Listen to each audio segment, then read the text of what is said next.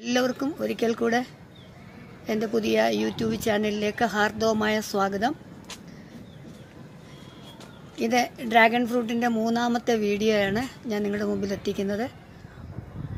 നമ്മുടെ പഴങ്ങളെല്ലാം റെഡ് കളറായി പഴുത്തു വരുന്ന മനോഹരമായ ഒരു കാഴ്ചയാണ് ഇപ്പോൾ നമ്മൾ കാണുന്നത്.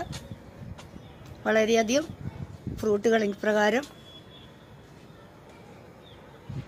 അടർത്താൻ പാകമായി നിൽക്കുകയാണ്.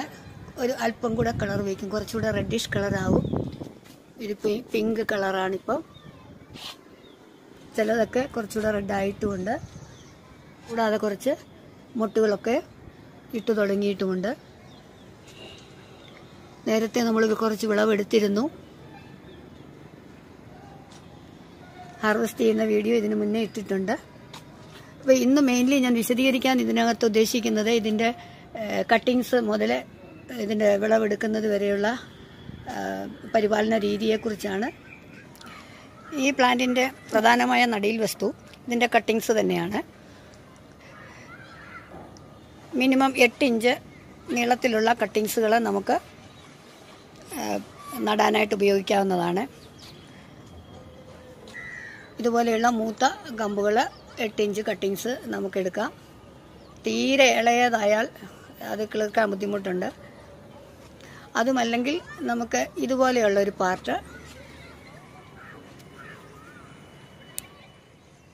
ഇവിടെ വെച്ച് നമുക്ക് കട്ട് ചെയ്ത് അതും നമുക്കൊരു പുതിയ പ്ലാന്റായിട്ട് മാറ്റാവുന്നതാണ്. പിന്നെ ഈ പ്ലാന്റ് വളർന്നു വരുമ്പോൾ ഇതിന് സൈഡ് ഷൂട്ടൊക്കെ വയ്ക്കും. അപ്പോൾ അതെല്ലാം നമ്മൾ കട്ട് ചെയ്ത് കളയണം. മുകളിലോട്ട് ഒന്നല്ലെങ്കിൽ 2 ബ്രാഞ്ചിലോ ഒരു ബ്രാഞ്ച് വയ്ക്കുന്നതായിരിക്കും നല്ലത്. ഒരു ബ്രാഞ്ച് മുകളിലോട്ട് വളർന്നു വന്നിട്ട് അത് ഈ ട്രെല്ലിസിൻ്റെ മുകളിൽ ചെല്ലുമ്പോൾ 1 ഇഞ്ച് 1.5 ഇഞ്ച് മുകളിൽ വെച്ച് നമ്മൾ കട്ട് ചെയ്യും, അല്ലെങ്കിൽ അത് പ്രൂൺ ചെയ്യാമെന്ന് പറയാം. അത് ബ്രാഞ്ചസായിട്ട് ധാരാളം ബ്രാഞ്ചുകളായിട്ട് പെട്ടെന്ന് തന്നെ വളർന്നു വരുന്നത് നമുക്ക് കാണാം. അങ്ങനെയാണ് ഇതിനെ ട്രെയിൻ ചെയ്തെടുക്കുന്നത്. അപ്പോൾ ട്രെയിൻ ചെയ്തെടുക്കുമ്പോൾ കട്ടിങ്സ് വെച്ച് കഴിഞ്ഞ് 1-2 കിളിർപ്പുകൾ ആദ്യം വരും.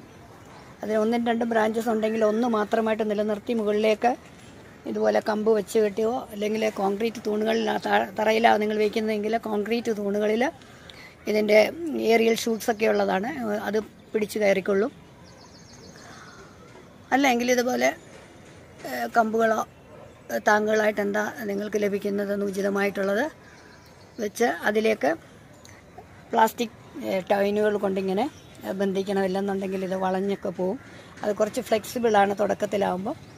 അപ്പോൾ അങ്ങനെ വെച്ച് നമ്മളതിനെ മുകളിലേക്ക് ട്രെയിൻ ചെയ്ത് കൊണ്ടുപോവുക. ഒരു 5.5 അടി 6 അടി പൊക്കത്തിൽ മതി. നമുക്ക് തിരിഞ്ഞു വരുമ്പോൾ ഫലം പറിക്കുവാനും ഇതിനെ പരിചരിക്കുവാനും ഒക്കെ നമുക്കത് വളരെ സഹായകരമാണ്. പിന്നെ ഇത് ഒരൊറ്റ ചെടിയായിട്ട് മുകളിലേക്ക് അങ്ങ് പൊയ്ക്കൊണ്ടിരുന്നാൽ ഇതങ്ങനെ തന്നെ പൊയ്ക്കൊണ്ടിരിക്കുന്ന ഒരു പ്ലാന്റ് കൂടിയാണ്. അങ്ങനെ പൊയ്ക്കൊണ്ടിരുന്നു കഴിഞ്ഞാൽ ഫ്രൂട്ട് ഉണ്ടാകാൻ ബുദ്ധിമുട്ടാണെന്നാണ് ഞാൻ മനസ്സിലാക്കിയിട്ടുള്ളത്. അപ്പോൾ നമ്മളിങ്ങനെ തിരിഞ്ഞു വരുവാൻ പാകത്തിൽ അതിന് വേണ്ടുന്ന ബലമുള്ള പടങ്ങുകൾ ഇട്ട് കൊടുക്കുക. 1-2 ചെടി വളർത്തുന്നവർക്ക് അങ്ങനെ മതി. ഇല്ലെന്നുണ്ടെങ്കിൽ കോൺക്രീറ്റ് തൂണുകളുടെ മേലിൽ കമ്പി ക്രോസ് വെച്ചിട്ട് ടയറുകളുടെ മീതെയാണ് ടയറിനുള്ളിൽ കൂടെ കയറ്റി ഒരു കനോപ്പി പോലെ പുറത്തേക്ക് വളർത്തുകയാണ് ഇതിൻ്റെ കൊമേർഷ്യൽ കൾട്ടിവേഷനിൽ ചെയ്യാറുള്ളത്. അത് നിങ്ങൾക്ക് അവലംബിക്കാവുന്നതാണ്. അപ്പോൾ ടെറസിലേക്ക് നമ്മൾ ആദ്യം ഈ ചെടി വെക്കണമെന്ന് ആഗ്രഹിച്ച സമയത്ത് നമുക്ക് ഏറ്റവും ഒരു പ്രതിസന്ധിയായിട്ട് തോന്നിയ ഒരു കാര്യം ഈ 4ാം നിലയിലേക്ക് എങ്ങനെ മണ്ണും മണലും ഇതിനാവശ്യമായ മറ്റ് സാധനങ്ങളുമൊക്കെ എപ്രകാരം എത്തിക്കുമെന്നുള്ളതൊരു വലിയ പ്രശ്നമായിട്ട് തോന്നിയിരുന്നു. ആ പ്രശ്നത്തിന് പരിഹാരമായിട്ട് ഇപ്രകാരം ഒരു പുള്ളി ഇവിടെ സെറ്റ് ചെയ്യുന്നതിനിടയായി. അപ്പോൾ ടെറസിലെ കൃഷി വളരെ ഈസിയായി. കൂടാതെ ഇതിന് കുറച്ച് ബെഞ്ചുകൾ നമ്മൾ ചെയ്യിപ്പിച്ചു. 1 അടി പൊക്കത്തിൽ കുറേ ബെഞ്ചുകൾ നമ്മൾ ചെയ്യിപ്പിച്ചു. മറ്റൊന്നെന്ന് പറയുന്നത് ഇതിന് മുകളിൽ കൂടെ ട്രെല്ലിസ് പൈപ്പുകളാണ്. 2 പൈപ്പിനിടയിൽ കൂടെ ആണ് ഇത് ഇട്ടിരിക്കുന്നത്. 2 പൈപ്പുകൾ തമ്മിൽ ഇത്തരം വലിയ ഘനത്തിലുള്ള പൈപ്പുകളൊന്നും വേണ്ട, കുറച്ചുകൂടെ കനം കുറഞ്ഞതായാലും കുഴപ്പമൊന്നുമില്ല. പിന്നെ അത് തമ്മിലും ചെറിയൊരു തമ്മിലും ബന്ധിപ്പിച്ചിട്ടുണ്ട്. നമ്മൾ ലാഡർ ഉണ്ടാക്കത്തില്ലേ, അതുപോലെ തമ്മിലൊരു ഇടയ്ക്കിടയ്ക്ക് ഓരോ പൈപ്പ് കൊടുത്തിട്ടുണ്ട് അതിൻ്റെ സ്ട്രെങ്തിന് വേണ്ടി. അപ്പോൾ തുടക്കത്തിലൊന്നും ഇത്രയൊന്നും ചെയ്തില്ലെങ്കിലും കുഴപ്പമൊന്നുമില്ല. ഇവിടെ ഞങ്ങൾ റെയിൻ വാട്ടറും ഹാർവെസ്റ്റ് ചെയ്യുന്നുണ്ട്. അറ കേടുവരാത്ത രീതിയിൽ പൊക്കി വയ്ക്കാൻ പറ്റുന്ന എന്ത് സാഹചര്യം ഉണ്ടെങ്കിലും നിങ്ങൾക്ക് അത് ചെയ്യാവുന്നതാണ്. മെയിൻലി റെയിൻ വാട്ടർ ഹാർവെസ്റ്റിങ്ങിനെ ഉദ്ദേശിച്ചാണ് ഇപ്രകാരം ചെയ്തിട്ടുള്ളത്. ആദ്യം തുടക്കത്തിൽ ഇത് തറയിൽ തന്നെയാണ് വെച്ചിരുന്നത്. ഇതിൻ്റെ അടിയിലെല്ലാം ഓട് കഷ്ണം വെച്ചിരിക്കുന്ന ഒരു വരി. അതാണ്. ഇനി ഇത് പൊക്കി കൊടുക്കണമെങ്കിൽ ഒരിച്ചിരി പ്രയാസമാണ്. അപ്പോൾ നമ്മൾക്കിത് ബക്കറ്റിൽ വളർത്തുന്നതിന് ബുദ്ധിമുട്ടൊന്നുമില്ല. ഇതിൽ വളരെ കുറച്ച് മണ്ണും മണൽ കൂടുതൽ വേണം.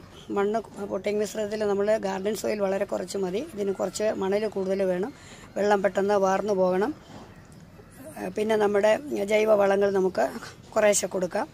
അങ്ങനെ കട്ടിങ്സ് നമുക്ക് പതിയെ വളർത്തിയെടുക്കാം. ഒരു ബക്കറ്റിൽ നമുക്ക് 2-3 ചെടികൾ വളർത്താൻ പറ്റും.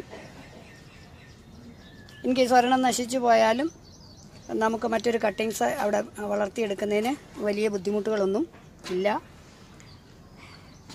പിന്നെ നമുക്ക് സൈഡ് ഷൂട്ടോ എക്സ്ട്രാ കട്ടിങ്സ് ഒക്കെ നമുക്ക് വരുമ്പോൾ ഇതുപോലെ ഇതേ ബക്കറ്റിൽ തന്നെ നമുക്ക് ഒന്ന് വേണമെങ്കിൽ കുഴിച്ചു വെക്കാം. വേര് വരുമ്പോൾ മാറ്റി നടുകയോ ആവശ്യക്കാർക്കോ നമുക്ക് കൊടുക്കുകയൊക്കെ ചെയ്യാം.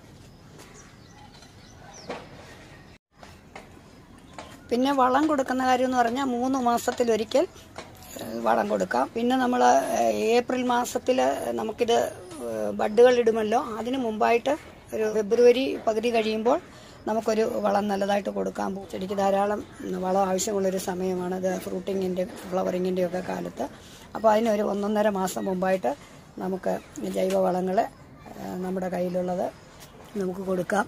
അത് ആട്ടിൻ കാഷ്ടമോ ചാണകപ്പൊടിയോ മുയൽ വളമോ വീട്ടിൽ അവൈലബിളായിട്ടുള്ള എന്ത് ജൈവവളമാണോ അതെല്ലാം നമുക്ക് ഉപയോഗിക്കാവുന്നതാണ്. ഏതെങ്കിലും ഒന്നൊക്കെ മതി, അത് കൊടുക്കാവുന്നതാണ്. പിന്നെ അധികം കീടബാധകൾ കണ്ടിട്ടില്ല. ഇതുവരെ ഒരു കീടനാശിനിയും ഇതിന്മേൽ പ്രയോഗിക്കേണ്ടതായിട്ട് വന്നിട്ടില്ല. പിന്നെ കട്ടിങ്സ് നടുമ്പോൾ ശ്രദ്ധിക്കേണ്ട മറ്റൊരു കാര്യം, ഒത്തിരി ആഴത്തിലേക്കൊന്നും ഇത് താഴ്ത്തി വെക്കണ്ട. ഒരു 1/2 ഇഞ്ച് താഴോട്ട് വെച്ചാൽ മതി. അപ്പോൾ വളരെ കുറച്ച് ജൈവവളമൊക്കെ ഇട്ട് നമുക്കിപ്രകാരം തയ്യാറാക്കിയ ബക്കറ്റുകളിലേക്ക് നമുക്ക് ചെറിയ തൈകളോ കട്ടിങ്സുകളോ വെച്ചിട്ട് ഇതിനെ വളർത്തിയെടുക്കാം. വെള്ളം ഇതിന് വളരെ കുറച്ച് മതി. ആഴ്ചയിൽ ഒരിക്കൽ മാത്രമേ എത്ര ചൂടുള്ള സമയത്തും ഞാൻ വെള്ളം കൊടുത്തിട്ടുള്ളൂ. വെള്ളത്തിന് ദൗർലഭ്യമുള്ളവർക്കും ഇത് വളർത്തുന്നതിന് അതുകൊണ്ട് ബുദ്ധിമുട്ടില്ല. പിന്നെ ഇതിൻ്റെ ആയുസ്, ഇത് ഏകദേശം 20 വർഷം വരെ ഇപ്രകാരം വിളവ് തരുമെന്നാണ് എൻ്റെ അറിവ്. പിന്നെ റീപോർട്ട് ചെയ്യണമെങ്കിൽ നമുക്ക് വലിയ പ്രയാസമില്ല. 1-2 ചെടികൾ നശിച്ചു പോയാൽ അതിലേക്ക് കട്ടിങ്സ് വെക്കാം. വേഗത്തിൽ തന്നെ വളർന്നു വരും. അതിന് വലിയ സമയമൊന്നും എടുക്കത്തില്ല. അപ്പോൾ നമ്മൾ ചെയ്താൽ സക്സസ് ആവുമോ ഇല്ലയോ എന്നൊന്നും ആരും ഭാരപ്പെടേണ്ട.